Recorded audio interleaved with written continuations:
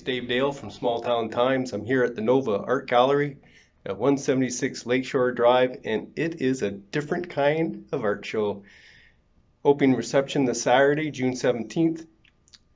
Janet Hendershot, her work's right there, and Cesar Forero, his work's right here, and they do their interpretations of the tarot card series. There's about 22 paintings matching, of both of them doing their interpretations. It's pretty wild. It's a must-see. Hear it from themselves in this Zoom interview. Have a good day, and if I don't see you at the reception Saturday, it's up for most of the summer. I've been painting for more than 45 years professionally, and I got interested in the tarot about 30 years ago, and then I kind of felt that I needed to enrich my abstract work. So I decided to go back to the tarot and do a series of abstract paintings based on the cards and the information about the cards. What do you enjoy about the tarot? I see it as actually a pathway to enlightenment. I know a lot of people use it for fortune telling, but I see it more as a instruction more about how to live and move forward with one's spiritual life. Oh, that's very interesting. How has that worked for you? Can you give me an example, or? Well, the devil is maybe the easiest to give the example of, because it's got two figures with chains around their necks, and it's like realizing, and they're loose hanging chains, and so realizing lifting that off is a first step, really one of the first steps in awakening, and that you realize that a lot of the bondages that one imagines can just be slipped off. So our own fear kind of entangles us in a bit of a web there, right? So yeah, our own fear and our own mental habits, whatever our mental habitual patterns of thinking are. Yeah. World. I renamed all the cards. So this one, the world is really about cosmic consciousness. So I renamed this one Cosmic Consciousness. oh. You can't quite see the whole thing. You can almost see it all. Yeah, moody colors there. Yeah, I guess that one is. I like the sense of the space that's created up here with the oranges and pinks. And how many pieces are you going to have up here in your show? There are 22, and I've got all 22 paintings. The ones that left the collection I've actually done. So this is Cosmic Consciousness #2, for example.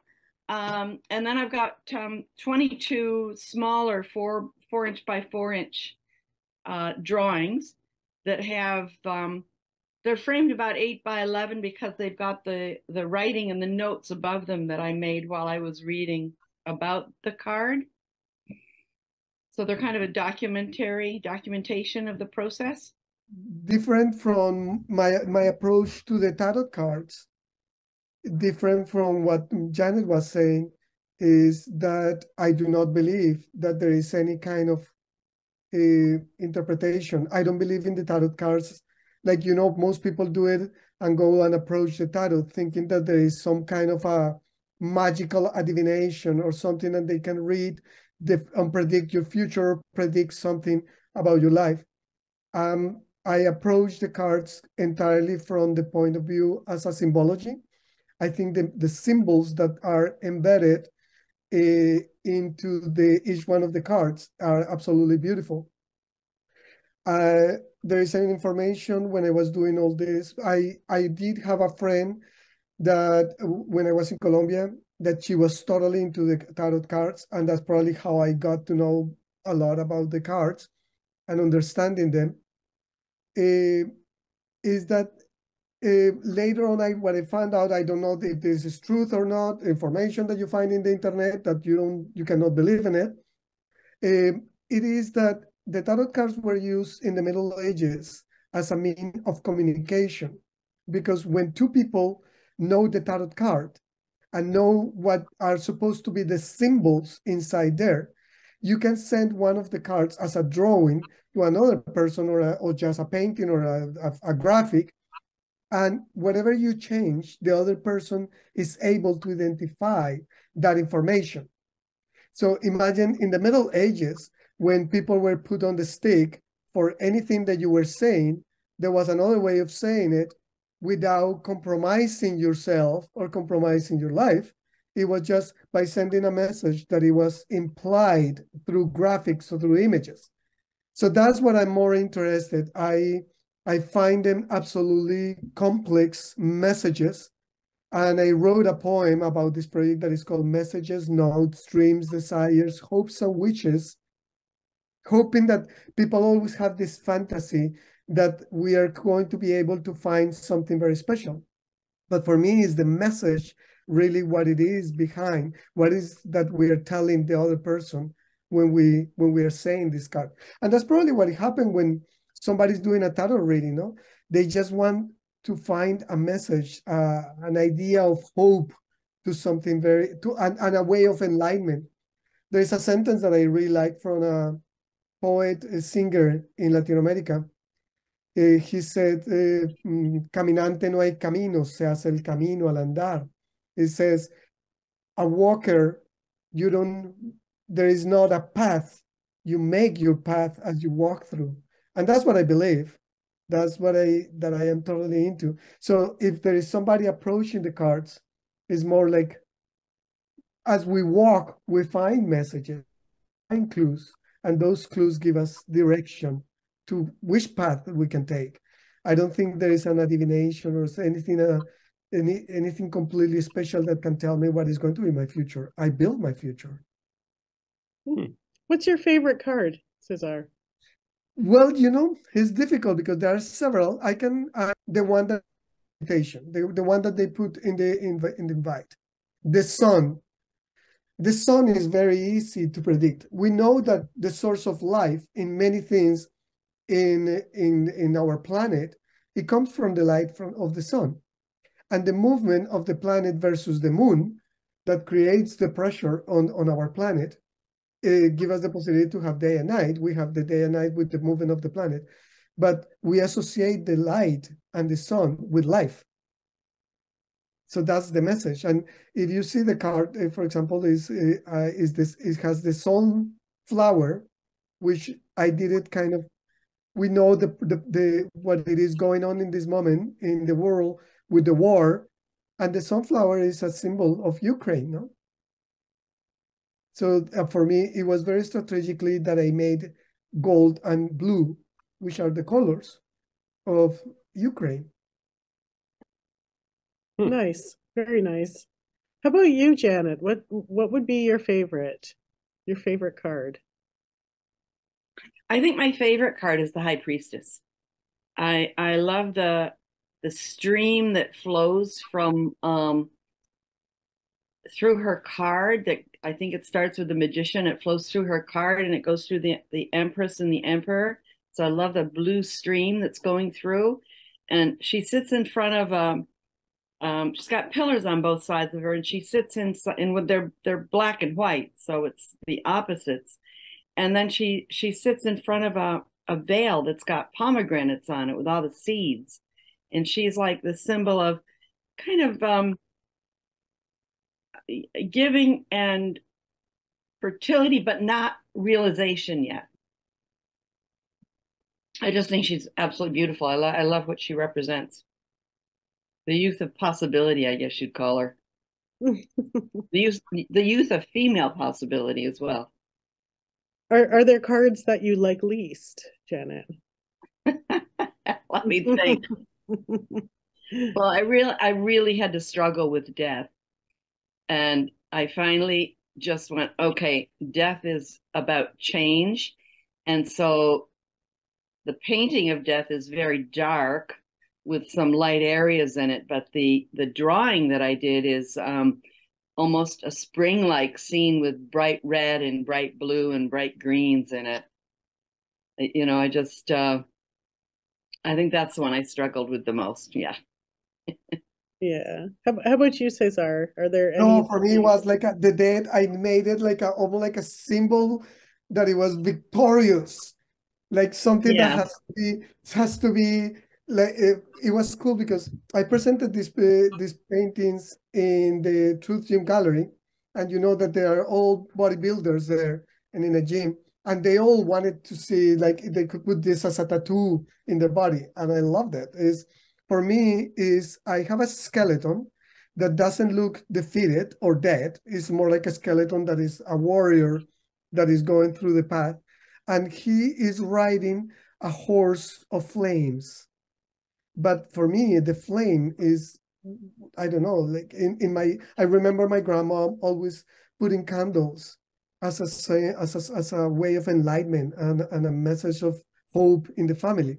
When candles have this idea that is the light, no, is the sharp of something special. So for me, fire is not destruction. For me, fire is reconstruction. Like we saw it here, that when there is fire in the forest, what it comes after the fire is that that area gets really fertile, and the blueberries 2 years later are just like the best blueberries ever. So then for me, that card represents that second round, second option. Are we going to see the same cards but different interpretations by both of you in some cases? That's what we did last time when we did. I am doing this project that we call it Tertulias, and I invited Janet to talk about the cards. And what we did is we put one next to the other one, the two interpretations, no, of the same idea. And yeah, I think we could do it, or maybe on one wall on the front, and we pair them. The cards in this moment, the major arcana are 22 cards that starts from 0. And 0 is actually a pretty important card because it's the numbness. It's like is the fool. And the fool is actually a person, like when you imagine almost like a teenager or a kid that is growing and is full of energy, and they are willing to take the path and take the risk to jump out of a cliff, no predicting what is going to happen. Because they have all the energy and the vitality to just go for it. So my fool, for example, is a fool with wings. So I don't know how Janet interpreted the 0, but the 0 is that, no, like numbness, but at the same time, everything is there. And I did a completely abstract with movement up and down. I mean, the youth he's right at the edge of a cliff, and it's like, I think he's going to jump off. He might step off or he might not. And so that became a very, very abstract movement for me of almost stripes going up and down the canvas. I really enjoy talking with people and hearing what they've got to say. And I think the fact that Cesar and I are having this show together, I mean, you can hear in our speaking how different our approaches are and our understanding and what we were working with when we were doing the images, like so different. And yet we really enjoy talking with each other. We enjoy each other's company. I think we respect each other in our work. So, I mean, there's so much kind of openness, I think, in both Cesar and myself, that we'll probably have some pretty interesting conversations with people. I would hope so.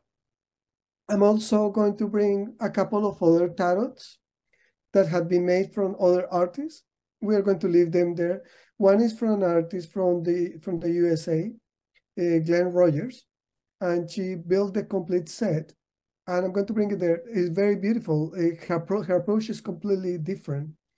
She's a person who does a lot of meditation, and she thinks that the pieces are kind of similar to Janet, a way for enlightenment, but they are connected to certain specific type of experiences of inviting you to do a process of meditation.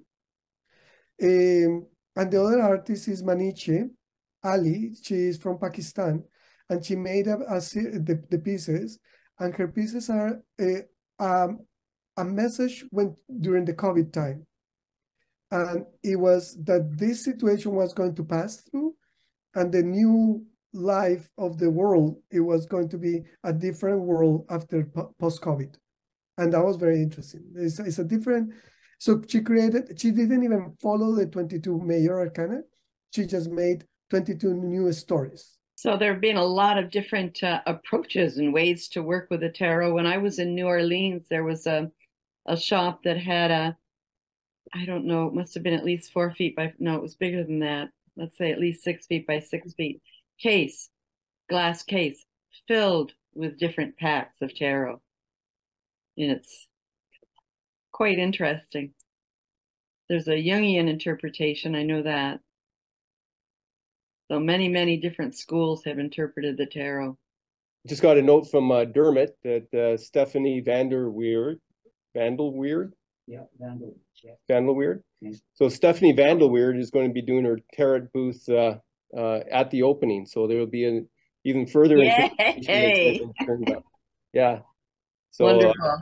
so that's confirmed. So June 17th is going to be a fun time for everybody interested in your artwork. I've created 22 very short, maximum 3-sentence meditations to go with each card, but I haven't figured out yet whether it's going to be a book, whether it's going to be a deck of cards, whether I'm going to use the drawings or the paintings or both. So that's a little bit, it's still up in the air. You know what I do like to do when I have done the cards and I have spoken about them, I go through them, but sometimes people quietly, they come and they said, I ask them, which one is your favorite card? Which one is the one that says something to you? And people said, this one connects me. I don't know why. And I tell them what the card is about, what the characters are. And they all walk with kind of a feeling that there's a message for them.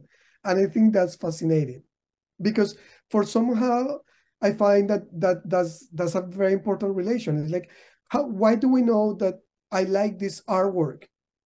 It's very difficult to know why. We just like it. We saw it, we see it, we have knowledge about art, but there are certain pieces that even if we don't like them, we find them absolutely fascinating. What it is, the message behind, you see? So the same thing here. What is that? Is there a message really for you? Do you think there is a divination message behind it? Yeah, maybe. Why not? I just want people to come. They need to see it and experience it. It's very difficult to get and grasp the whole experience unless you are there, unless you really see what the cards are about.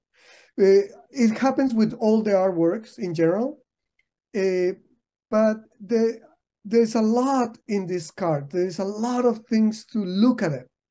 They are very meticulous process in both in Janet's pieces and my own. So I think people need to go and see them and find which one is the card for them, which one has something that is interesting for them.